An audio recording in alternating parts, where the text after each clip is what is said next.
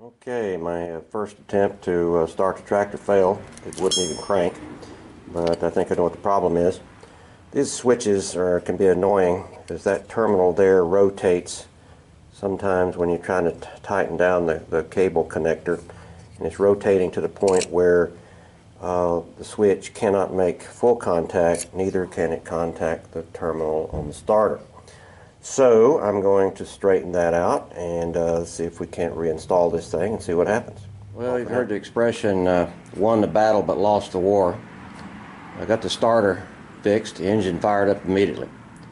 Well, not exactly. When I engaged the starter, the tractor lurched forward. I said, oops. So I crawl up in the seat and depress the clutch. Engine starts right up, runs very smooth, very nice. However, I am always in forward gear, and there is no reverse, and even neutral is in a forward gear. So obviously I have installed the gears incorrectly, which means I'm going to have to disassemble the transmission and start all over.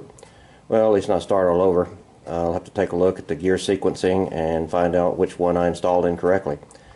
Well, very disappointing tonight, but we'll get started on this again probably tomorrow. And if anybody's got any thoughts or advice, I'm open. Thanks very much. Well, it's outside. It'll be running pretty smooth. Don't want to take it out on the road. It's dark. I don't have my slow-moving vehicle sign up. I'm also a little perplexed about what caused the problem to start with. So I'll have to share this with some friends. But a victory nevertheless after last night's demoralizing failure. And I'll report here in a minute what I did to fix it.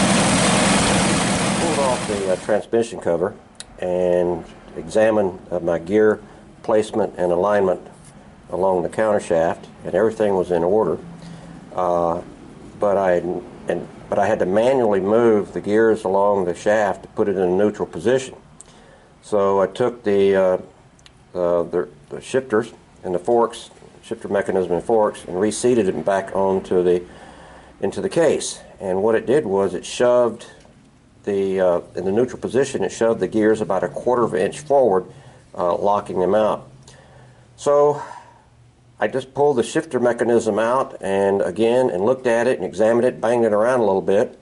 And then I was going to try to determine, well, maybe these things require an adjustment. So you got to love this stuff. I mean, the manual talks about shifter rails and forks. And it said, methods of checking and overhauling the shifter rails and forks are conventional. Well, that may be fine for you, bud, but for a city boy, I had no earthly idea.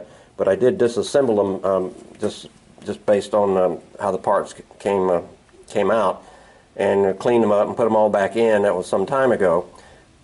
Here's the spooky part. I didn't really do anything. I just reseated them back into the transmission case for the 3rd time, and now the tractor works just perfect.